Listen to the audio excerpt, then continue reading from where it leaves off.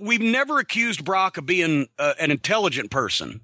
And if we did accuse him of that, he would be exonerated in open court.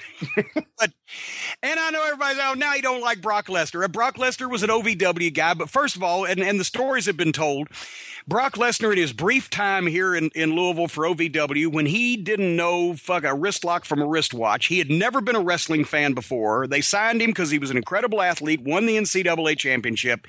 He came down here. He admitted it in his book that he wrote.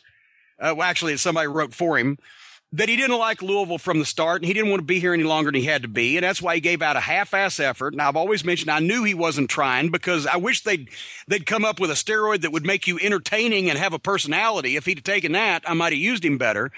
While he was here, he managed to piss off and alienate my best friend, Star Maker Bolin, my girlfriend, now wife at the time, Stacy, bullied a few of our referees, generally had people just, not fans of Brock's, and Shelton Benjamin had to be his partner and carry him because he didn't know what this business was supposed to look like. And I knew then, and even said, he's a great athlete and I'm sure he'll draw money, but he don't like the wrestling business and he didn't want to be in it and he's only doing it for the money. And lo and behold, the prophecy came true.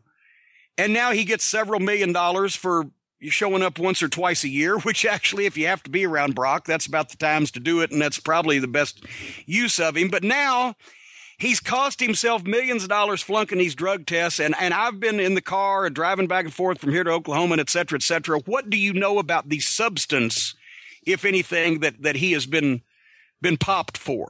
I don't know too much. Obviously, this all went down from the news of the failing of the drug test to the actual fight with Mark Hunt while I was in Hawaii, and I was a little out of touch. But from what I've seen... And by the way, I'd love to meet Mark Hunt's brother, Mike. Mike Hunt? Yes, absolutely. Yeah, Mike, I'd love to meet Mike Hunt, but nevertheless, go ahead. You're making me think of the movie Porky's when you say that, Jim. From what I gather, Brock's camp is stating that they believe that he was popped due to the asthma inhaler that he uses because Brock has asthma. Bullshit. Bullshit. I'm sorry. Excuse me. Bullshit. It sounds like it sounds like you may have asthma as well. Yeah. Apparently, I need one of those inhalers. Bullshit. It's not like he's never done it in the past, but you would think with millions of dollars on the line that he would be somehow more careful, or that his handlers, I suppose when you get to that level of stardom and athleticism, a world-class athlete, that you have handlers, managers, trainers, people who would say, if you use that inhaler or you eat, there's stuff they test for now that's in cereal, for fuck's sake. They test for everything. Yeah. And, you would think that he'd have somebody that says, well, if this is an honest and legitimate mistake, that somebody would tell him, don't take this stuff because it's sketchy or questionable or whatever.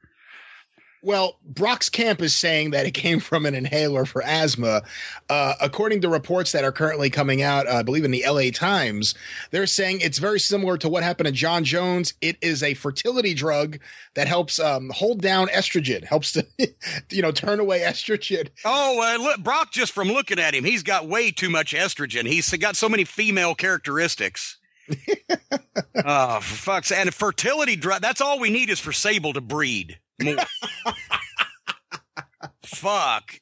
Did she have her uterus worked on like she's had everything else worked on? Because parts of her are nearly 50 years old now. Some parts are only like still teenagers. But it is so, once again, it just makes bad publicity. And I don't care about bad publicity for the WWE because they got enough problems as it is. But, the Ultimate Fighting Championship, which is struggling and trying to establish itself as a major league sport, and it just got sold for $4 billion, and then two high profile, John Jones and Brock Lesnar. And, fool me once, as they say, shame on you. Fool me twice, Dana.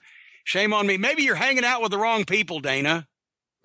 Well, Jim, this calls, into question, Brock Lesnar is a contracted WWE performer, although part-time. It calls into question whether he's being tested at all by them and their wellness policy. But let me ask you this. I've always heard stories. I don't know too much about it, but when Brock was working for you in OVW in Louisville, Correct me if I'm wrong. He was arrested for, I don't know if it was having steroids. What exactly happened? Well, I've never actually told this story, and nobody's ever asked the question. I didn't avoid it. It hadn't come up, but it's out now. I mean, the mugshot's been online, and I know there's a couple of reporters investigating the story now that in light of the recent events. But this was back in, God, when was Brock here? 2001-ish. Yeah. So it's 15 years ago. And I'm I wasn't in the castle then. I was in house cross town, and I had my office, instead of being on the top floor, was in the basement. So I'm down in my dungeon. I'm writing my OVW TV format. It's like 9:30 one night. And I get a phone call. And Brock has never called me on the phone, right? Since he's been in Louisville at this point in time. I've never heard from him on the phone. He's, can I come over and talk to you? And he had somebody with him, and I'm not going to mention this guy's name. He was a wrestler then. He's no longer in the business. He was a really nice guy and really tried hard and deserved a better chance than what he got. But nevertheless, I'm not going to, blister him in this story. But the two of them, I said, well, can you wait till tomorrow? I'll see you TV. Well, no, I really need to talk to you right now. All right, come on over.